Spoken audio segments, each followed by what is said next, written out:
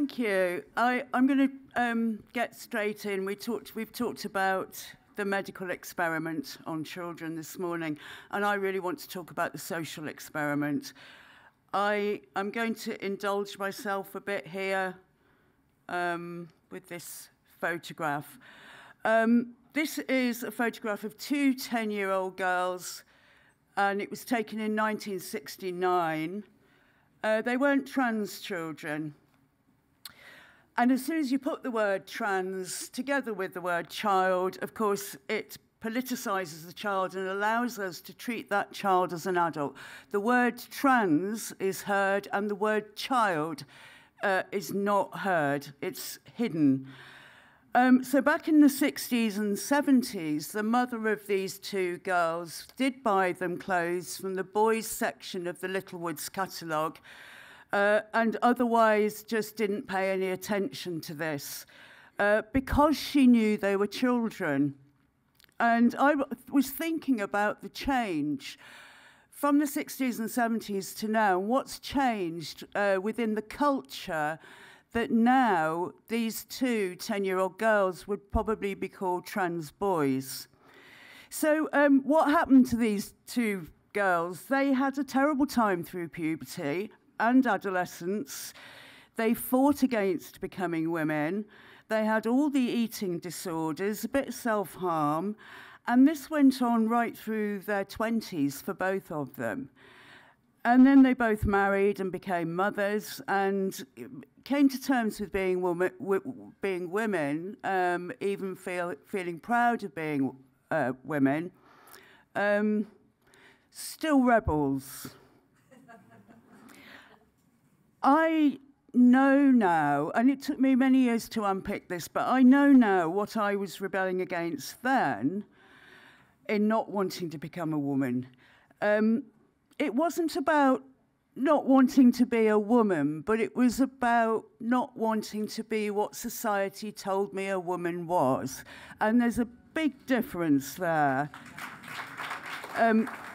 Because this is me and my twin sister. Sorry,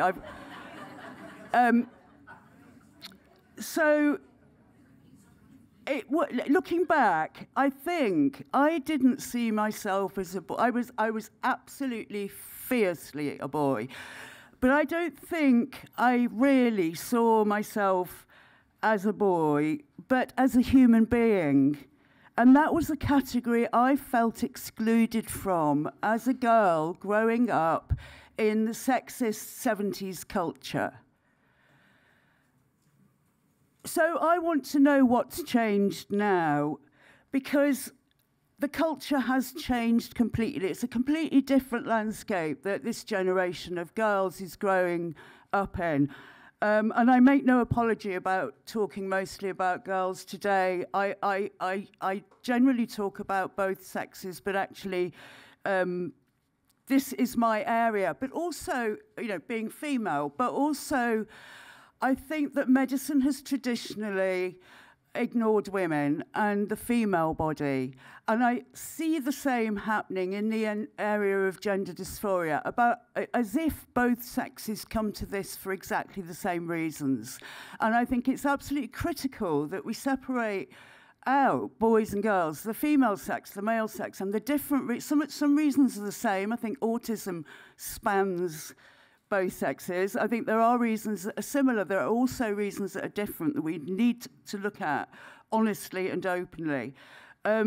So back in the 70s, the culture was very, it was TV, it was radio, newspapers and books, magazines. That's where I got the message of what it was to be a woman. And today, of course, there's the internet. So today's generation is brought up in the world of really, really fast moving images. A lot of youth culture is hidden from adults because adults haven't, or my generation haven't quite come to terms with what the internet can do and what's on there. But it's also a culture of, when I started out in 2015, it was mostly Tumblr and Reddit, and now it's moved to TikTok and Discord and Snapchat, still on YouTube. But that cultural landscape for girls has become so intense. The messages, the number of messages this generation gets is so much more than in my generation when I was growing up. And on the one hand, it's Instagram. It's impossible standards of the so-called female ideal on Instagram. It is abusive and degrading and violent porn, which is available at the click of a button through smartphones in schools. So there's that, and then there's trans. And the online and media culture that girls are growing up with today is absolutely dominated by these themes. And everything that adolescents are learning online about gender identity is being consolidated now in schools, which are teaching it as fact. And yet the professionals we trust don't seem to have a clue about what this generation of adolescents is exposed to constantly, everywhere, online, in the media, in schools, everywhere. The same message. So I had a meeting last week with 2 members of a UK major royal college who asked me, do you work with trans kids? And I say to this question, well, no, I work with parents and teachers. But it's as if that I'm not qualified to work in this area unless I work with trans kids. And she said, one, she said, is this being taught in schools? And 2, she said, well, their focus was on listening to young people themselves. That's what I hear all the time. We listen to the young people. But young people don't live in a bubble. They don't live completely separate to their culture and completely uninfluenced by their society, by the society that they're growing up in. And I have never known an adult rights campaign that so aggressively and directly targets children and adolescents. And that is from the colours on the flag, the baby pink and baby blue, to the message of the glitter family coming and joining our glitter family. This is actually Rachel McKinnon, who is now Veronica Ivy, inviting kids online to walk away from unsupportive or disrespectful parents and come and join his glitter family or queer family. I'm actually going to not focus on the internet. I'm going to focus on books. I'm going to show you a selection of messages that children and adolescents are getting from books now. And it's because I think children trust authors. Authors of children's books become like a friend to a child. And you're an expert if you've written a book, and you have an authority. But books also validate and mainstream ideas that adolescents may be introduced to initially on social media. So books are published by grown-ups in the publishing industry. They're stocked in libraries, including school libraries, and they're displayed proudly by bookshop chains like Waterstones. So they must be right, mustn't they? They can't be harmful to children if all of those adults in all of those different positions are promoting these books. So it's partly where the message comes from that has the impact, and I think books, for that reason, do have a big impact. And if you look at the messages these books send to children and adolescents, it's so clear that children are being used as foot soldiers to further the adult activist campaign and its main objectives.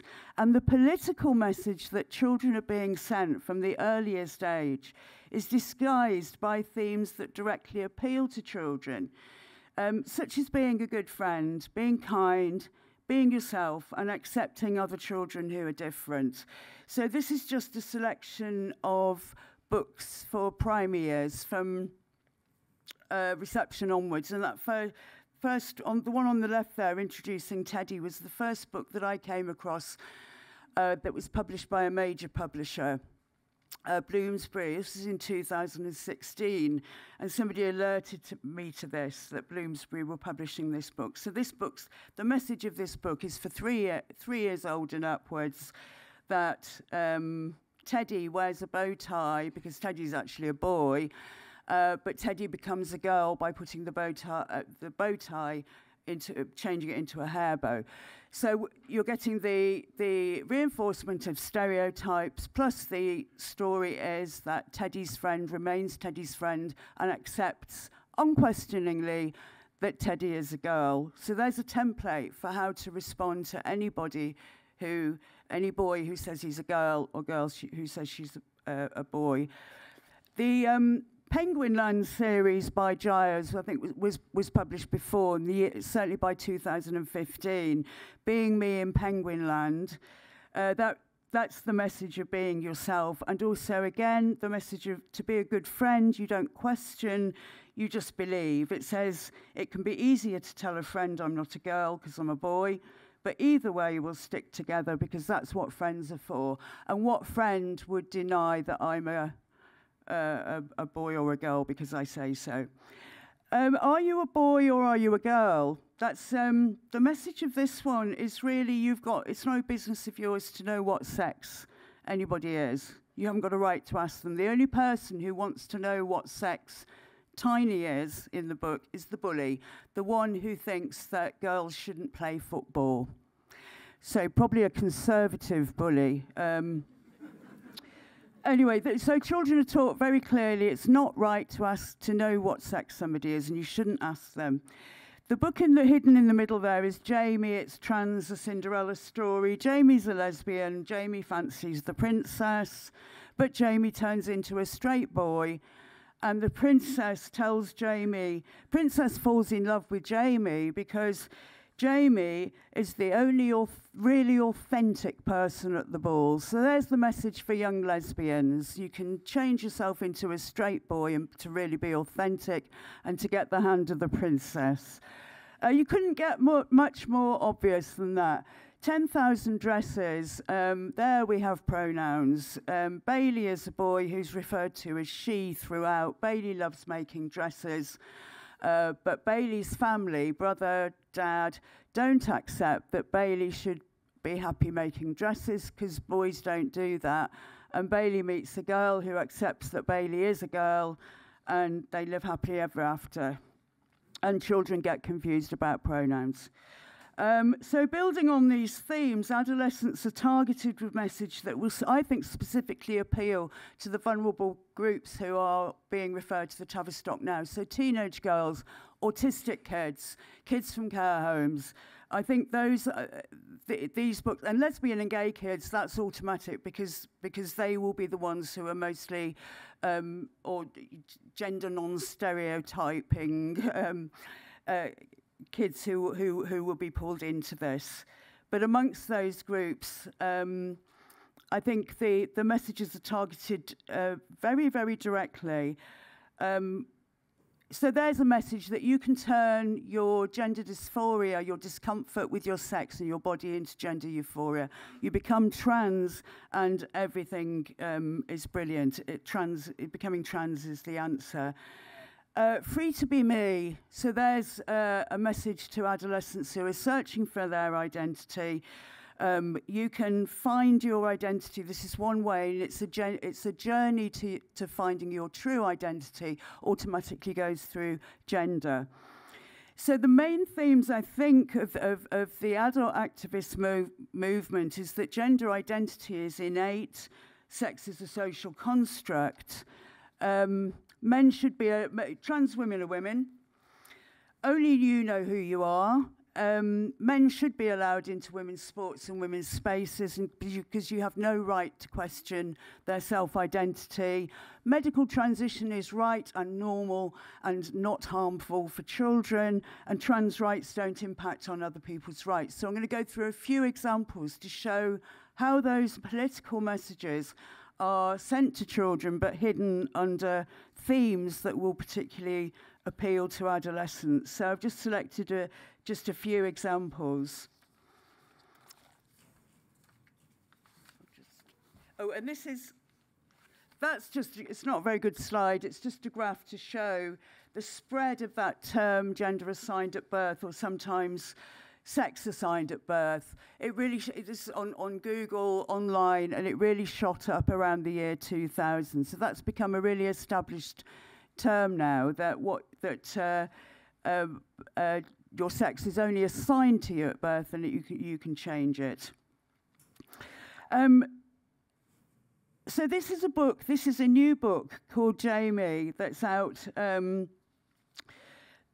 It's about an 11-year-old non-binary child by L.D. Lipinski. It's a joyful story of friendship, bravery and acceptance, and it's for 9 years plus.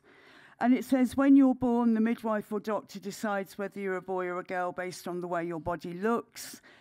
But for some people, looks can be deceiving and they're given the wrong gender. Gender dysphoria is the uncomfortable feeling some people get when their true gender is different from the one they were given at birth. No matter how someone looks, they may identify as male, female, non-binary, or another label altogether. The important thing to remember is to listen when people tell you about themselves and to be kind and caring. So all the messages of political activism are there. That could have been taken straight from Stonewall's website. And there's the normal obfuscation of language between gender and sex. Male and female are placed as equivalents of a subjective identity, non-binary. So when you're a teen and you're trying to find out who you are and what your identity is, you are on a journey from childhood to adulthood. And you can get a book that shows you how to navigate that journey, to explore and find out who you really are, which of course means finding your gender identity. You can navigate your exploration with this book, support your journey, and of course, celebrate who you really are. If you feel awkward in social situations, if you're autistic, for example, or ASD, or you just feel socially awkward, as a lot of teens do, this workbook will help you navigate social situations, express yourself, and find support. So the introspective teen who's always, constantly, especially the teenage girls, constantly evaluating themselves and comparing themselves and measuring herself against the ideals, and is being encouraged to analyse every single aspect of her personality, her interests, how she likes to dress, in terms of gender. I mean, is this conducive to good mental health? I don't think so. I think this is causing or exacerbating any existing mental health problems. There's a journal that you can fill in. I think teenagers should get out in nature more. I don't think this is good for adolescent mental health. You can even take a gender identity test. This is actually online. And this test will tell you that governments are in charge of labelling kids' sex at birth. And that's why we're living in a cisgender dominant world. This one, I think this one is particularly appealing to girls. Finding your inner beauty, because of course girls have to be beautiful somehow, don't they? If they're not beautiful physically, girls are told, yes, but you're beautiful inside. As if they have to be beautiful in some way. They don't.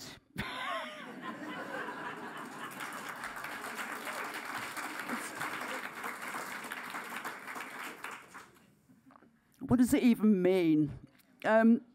But I think this one, you can be born in the mountains or you can be born in the sea.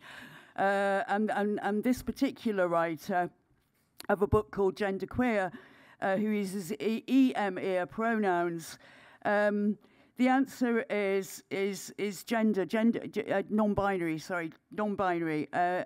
which is also a beautiful, but that's a wild landscape in between the mountains and the sea. That would appeal to any sort of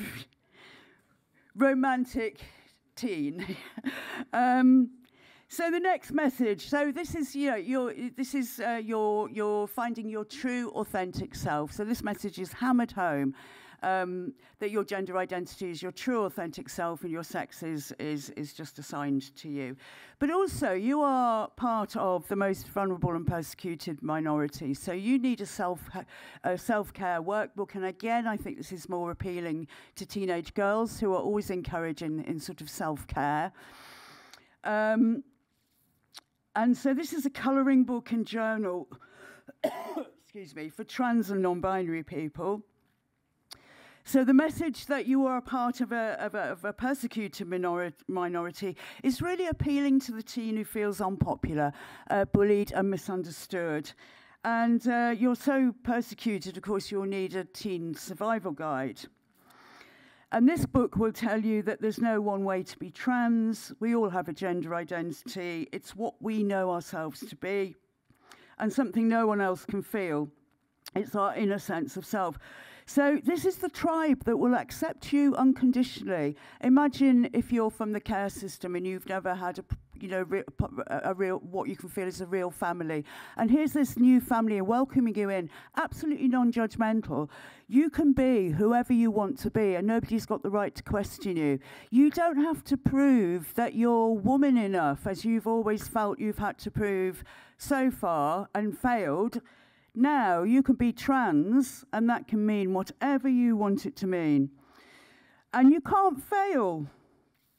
But also, this insidious message that trans is progressive and cis is boring. And this is a certificate of transness that you can get from the Trans Survival Guide. And this reassures you that you are trans enough. But look at the message there. Anyone who says otherwise can go eat rocks. So yeah, come on, join our tribe. It's us against the world. You know, what a message for teens. I would have loved that. I would have jumped at that. You'll be sheltered and safe under the trans umbrella. And, you'll be away from those horrible cis people. If you can read that, those are cis raindrops raining on the trans parade. And under the trans umbrella, this is where we really see the function of transgender versus cisgender. So under the trans umbrella, we've got all these different identities: non-binary, genderqueer, agender, pangender, bigender, gender fluid, transsexual, cross-dressers. We're getting into some areas here. There's the TQ plus part of the acronym that I think is pulling children into gender and sexual identities and teaching them not to question any of them, that they don't have the right to question any of them.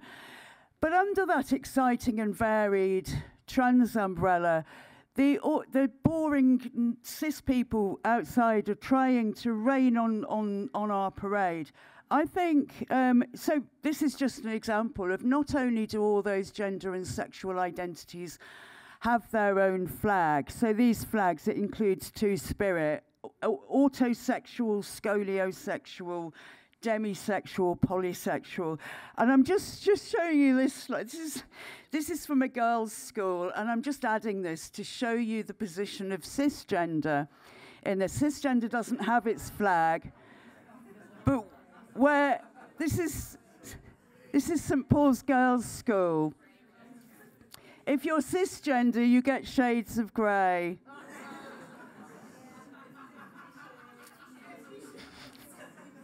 Not 50 shades of grey. I think that's under the trans umbrella, actually. It describes gender as the state of being male or female with regards to social constructs. And cisgender is someone, and this lays it out really clearly what we know cisgender means: someone who identifies with the gender they were assigned at birth. So the social constructs of that gender, in other words, stereotypes. So the cisgender girl is a stereotypical girl who agrees with all the social constructs of being female. And many, many girls don't. And I think very few would agree with all of the social stereotypes of what it is to be female. Whereas being trans is cool. This is a young adult book for 14 plus. It's about a trans guy whose conservative parents don't understand. Find your light, find your truth, become trans. The next area is medicalisation. So having pulled teens into this message, which is so seductive, then we get on to medicalisation and the need for medical change to your body. This is from Jamie, spells it out very clearly. Says sometimes you can start puberty early. If this is a problem, doctors can give you medicine called puberty blockers to stop the process for a bit until you're ready to start it again. Transgender kids can also have puberty blockers to stop them going through the wrong kind of puberty for their true gender, because some of the changes that happen during puberty can't be reversed. I think this is interesting. They use the same argument that the Tavistock used at Kira Bell and Mrs. A's case, the judicial review, that because we use puberty blockers for precocious puberty, it's the same thing, using them. So 9+ age children learn this through the book Jamie. This is a new book, Homebody. It's not out yet, but there was a 6-way bidding war on this book. I think Macmillan won. And this is a way to see your body. It says, they say that your body is a temple, well, mine feels more like a rental. So the idea that you're just renting space here, it's not permanent. You can change. You can move house whenever you want to. So this idea that really changing your body is on the same level as changing your clothes. And this is the latest book that I think has got quite a lot of attention, certainly on Twitter. And again, the books tend to be more directed towards teenage girls and that they're either boys or non-binary. So Homebody is, I think, non-binary. And it's written actually by a pre-op autistic lesbian called Theo Parrish. So this book is written by Lewis Hancock, that's right, a trans guy. So you can see from the front cover, the cool guy emerged from this sort of loser girl at school. You can become a really cool trans guy. That's the image that was shared all over Twitter from this book. So the self-hatred and disgust about the female body is really encouraged by this kind of graphic novel for teenage girls. The breasts are described as... can you read it? Fatty lumps, yeah, that's right. That need to be gone. Fatty lumps that need to be gone, yeah.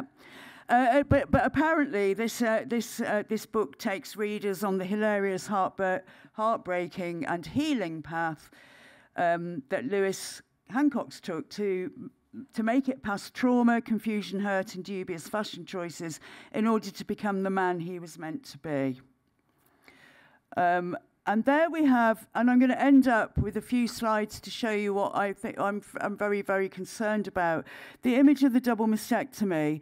So there again, you get the loser girl. I mean, she looks a bit pathetic, doesn't she? And there's the cool boy with his beard and his double mastectomy scars proudly displayed.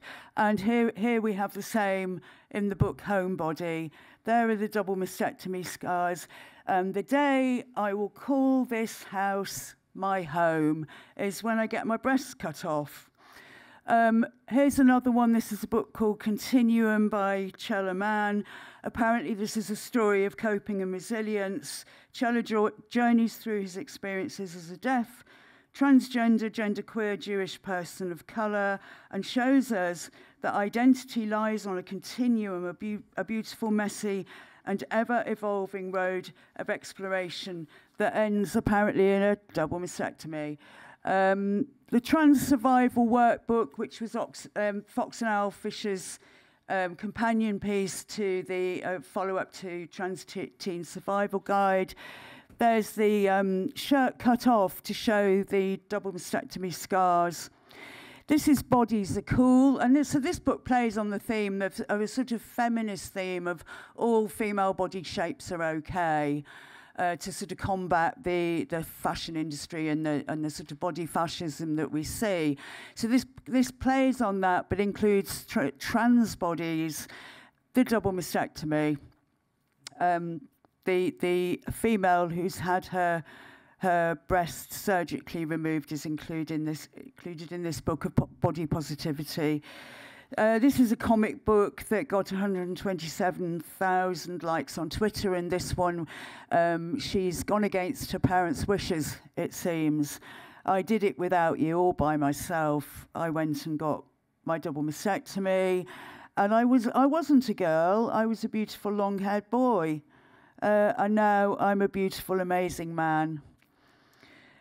This I just include because it was Stonewall's Christmas card last year. So there's a double mastectomy scars there. Now this is a book that I wasn't sure about this. If you look at the top left, these are all mermen. Is that a man with man boobs, or is it a double mastectomy scars?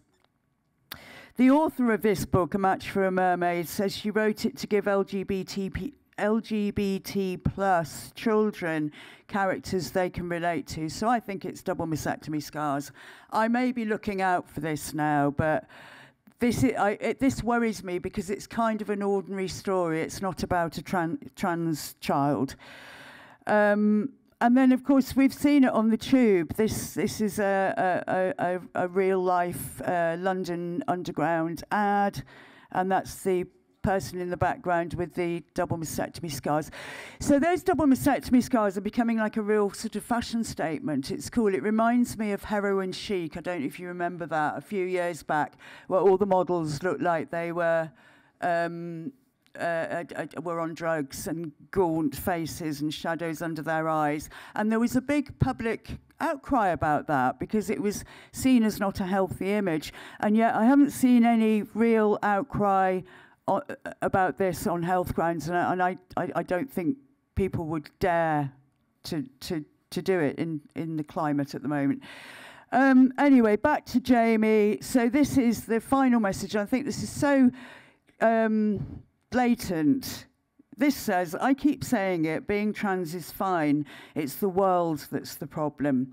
And that's what people don't seem to get. There are loads of us as well. Whether you make room for us or not, whether you accept us or not, whether you include us or not, we're still going to be here. And us existing doesn't take anything away from you or make your life more difficult. Making space for me doesn't mean you have to give up your seat. I think that message basically says, shut up, TERFs. Shut up, all you women who are complaining about men in women's sports or men in women's toilets and changing rooms. We don't cause a problem for anybody else. That is a clear, blatant political message for 9-year-olds. The other message I think that young people are getting is the message about suicide. So this has not come into books apart from being a persecuted, misunderstood minority, but the idea of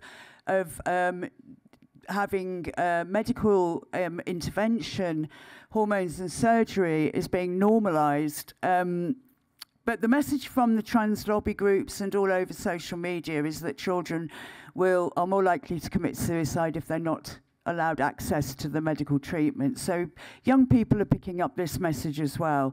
And I've never known such a hard sell, such an aggressive marketing of a product towards children and young people. And the product is the trans child, and the creation of the product serves a political agenda. And it's towards the ultimate aim of restructuring society according to gender identity rather than sex. And so, when I think of the people, the professionals who say, well, we listen to young people, I think, well, what young people say now will inevitably be only a regurgitation of the messages they have been indoctrinated into believing, online, in books, in schools, everywhere.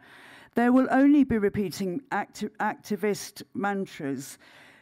So without understanding the context, without being aware of how adolescents have been so thoroughly programmed into the activist agenda, listening to young people will only consolidate the professionals, in the professional's mind, what the lobby groups are saying. It's like garbage in, garbage out.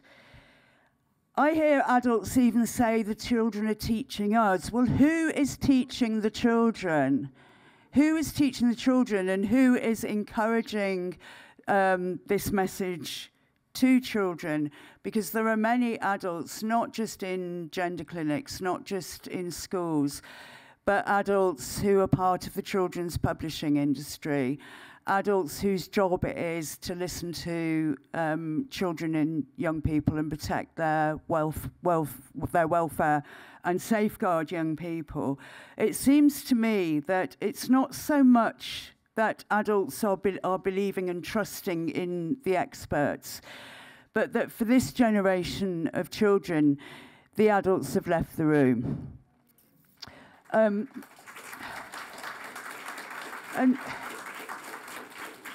you know, little children don't know, though, when they're being brainwashed. It's the adult's job to protect them.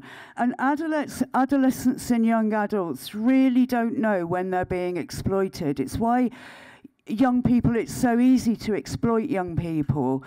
They don't have the life experience to have the requisite suspicion. But it's it's the adult's job to continue to try to protect this generation of young people. And this generation, I think, has been totally failed by the adults whose very job puts them in a position of authority and responsibility for the safeguarding of children and for the protection of the welfare of young people. And the question is, for me, the question is, how is it possible for children and young people to ever give fully informed consent to medical treatment when they've been so thoroughly indoctrinated online and everywhere they look, bombarded with these messages into the belief that, one, they really are the opposite sex, and two, if they don't get this treatment, they're more likely to take their own lives. Thank you.